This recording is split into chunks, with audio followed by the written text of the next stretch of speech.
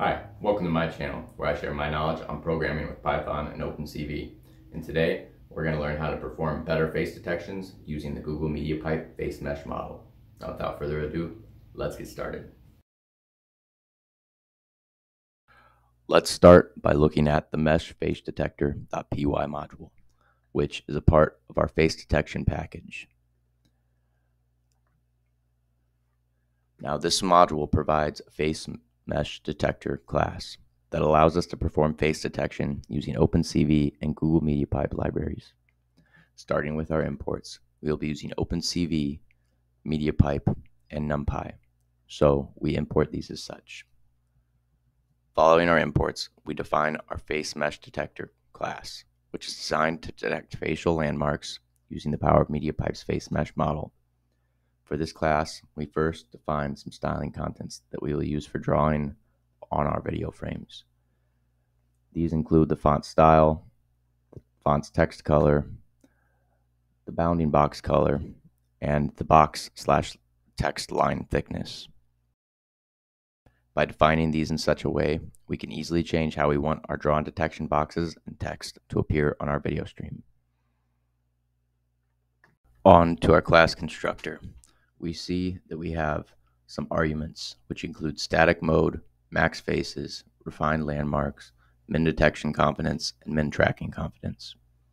Now, you can look in this block comment here as to a basic description of each, but let's go ahead and go in as we set these and explain each. So here we have self.results equals none. This initializes the results attribute to none. It will be what holds the results of our face detection and landmarks using our mesh detector. Next, we have self.image RGB equals none. This initializes the image RGB attribute to none. It will store the RGB version of the input image, considering that we have to read our image in first with OpenCV, which is in the BGR format. Following this, we have the other arguments all set to themselves essentially. But let's go through each. We have self.static mode is equal to static mode. This assigns the value of static mode to the self.static mode attribute. Static mode is what determines whether face landmarks are refined for every frame. Now then we have max faces. Without going into much here, this defines the maximum number of faces we're allowed to detect. And before we continue, we set static mode to false, and we also are going to set our maximum faces to be detected to 10.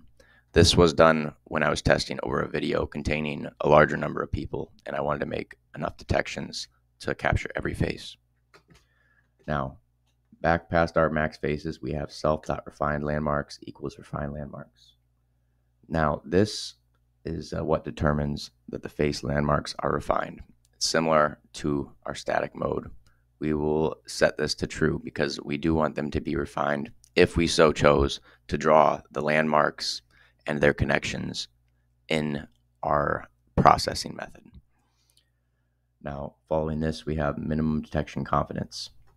This is the minimum confidence value for a face detection to be considered valid. Following our minimum detection confidence, we have our minimum tracking confidence, which we set as a part of this class equal to what is passed in the initialization. Now, this minimum tracking confidence is the value for a face to be considered successfully tracked, similar to our minimum detection confidence, but this allows for tracking throughout the video frames. Now, following these, we're going to initialize some drawing utilities and our face mesh model. We see here self.mp draw. Now, this is the mp.solutions.drawing utils and initializes our mp draw attribute to be the drawing utilities from the MediaPipe solutions library. It provides tools to draw on images. We're not going to be using this because we have our own method to draw a rectangle instead of drawing our landmarks and their connections. But if you chose to do this in such a way, you would implement your drawing utilities in the processing video method you'll see next. But before we look to this, let's continue with our constructor. Following our MP draw, we have MP face mesh equals MP solutions.face mesh. Now, this initializes the MP face mesh attribute to the face mesh model from the MediaPipe solutions library. This is the module that is actually responsible for our detections and the landmarks that we find in them. And now, following this, we're finally ready to initialize an instance of our face mesh object. We do this by typing self.facemesh equals self.mpFaceMesh.faceMesh, and we pass in all of our initialized values as arguments. Now, one last thing in our constructor, we have self.drawSpec equals self.mpDraw.drawingSpecs with a thickness equal to 1 and a circle radius equal to 2. This creates a specification for drawing if we chose to do so in our processing video method. Now again, we're going to be using a different drawing method which draws rectangles such that we can switch between our hard detector and mesh detector to simply detect over a frame that is passed into a method as an argument.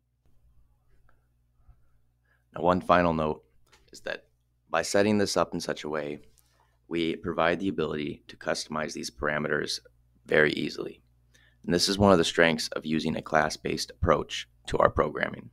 It allows for flexibility and adaptability in different scenarios.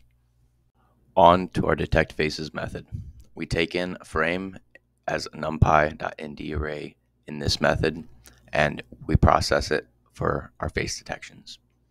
Now, to do this, we first convert our image to the RGB format. Now, in our entry point module, in which we are receiving our video feed from our computer's internal webcam, we are going to be receiving them using OpenCV, which processes images in the BGR format. So, knowing this, when we take our frame in, we're going to convert it to RGB first.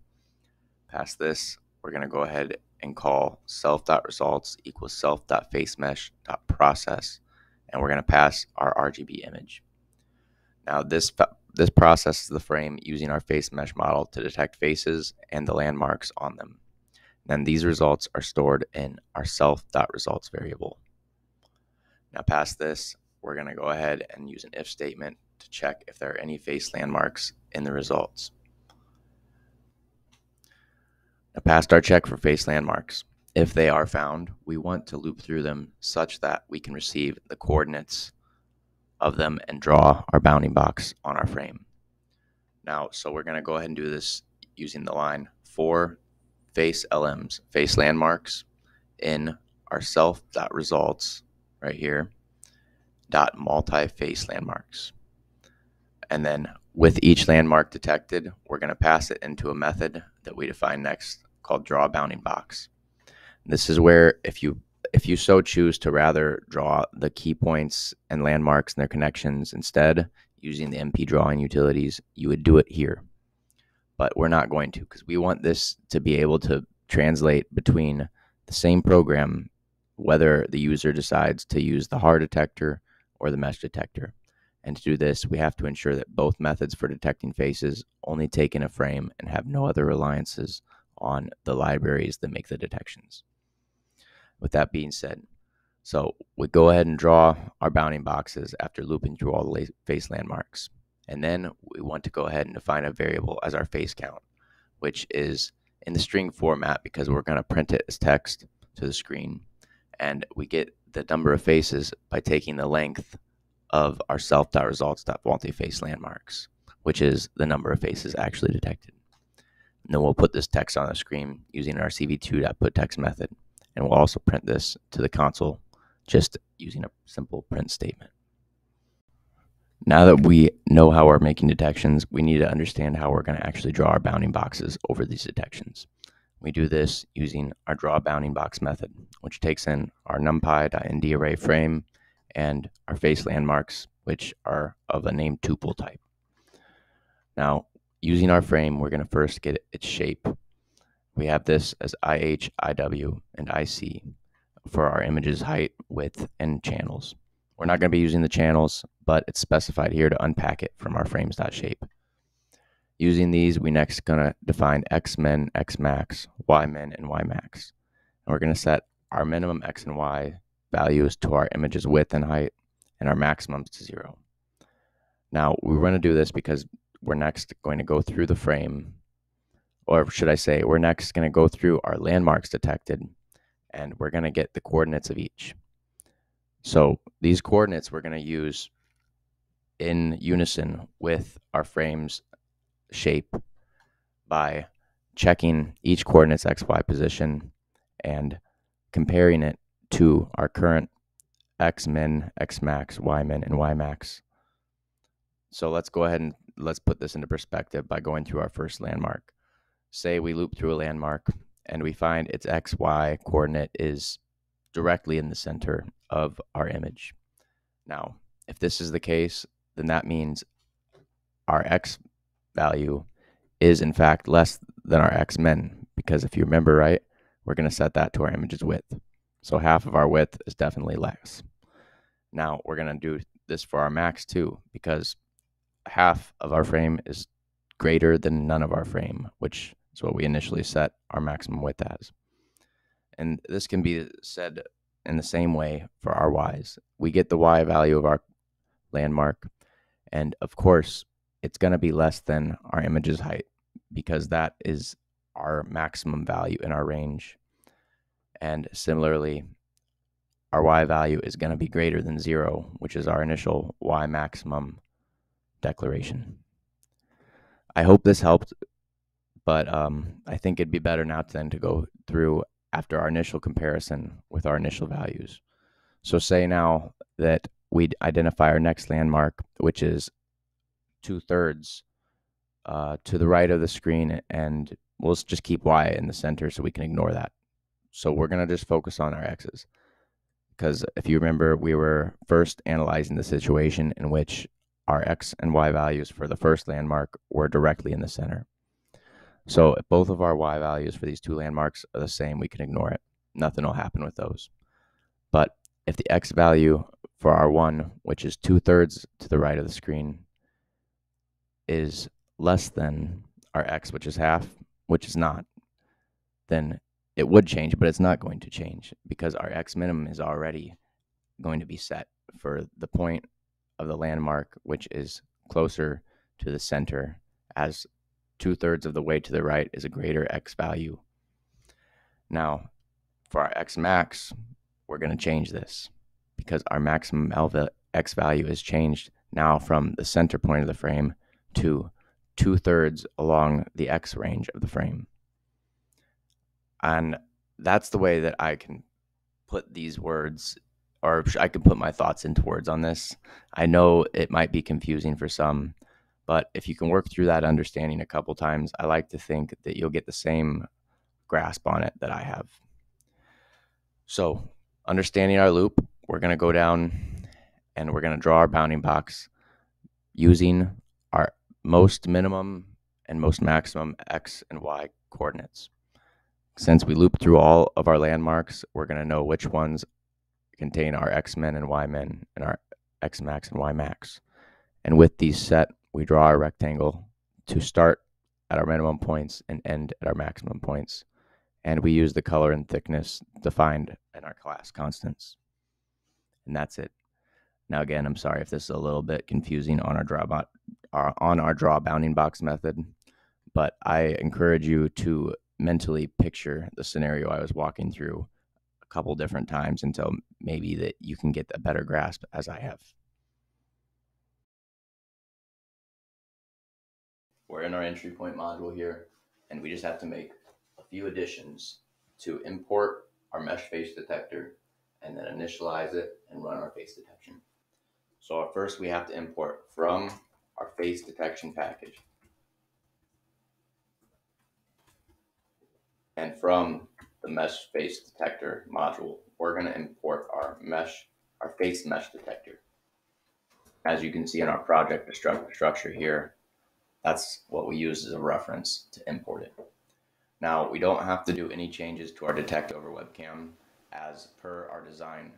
Our design intends that we can set up our methods so that they can run in this video processing function such that the detection method only takes in the current frame as its argument. So we're not changing that. We just have to add our mesh detector now. So we'll initialize this as mesh detector. We're going to set equal to our face mesh detector. And now with that initialized, we're going to go to our detect over webcam function which we call on main, and we're going to change the detector in which we're running this with to our mesh detector. And that's it. So now let's go ahead and hit run and see the results here.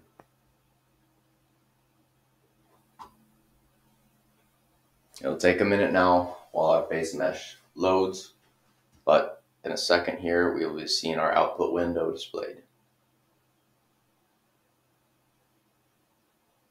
There we have it. There's our window, and we're being detected.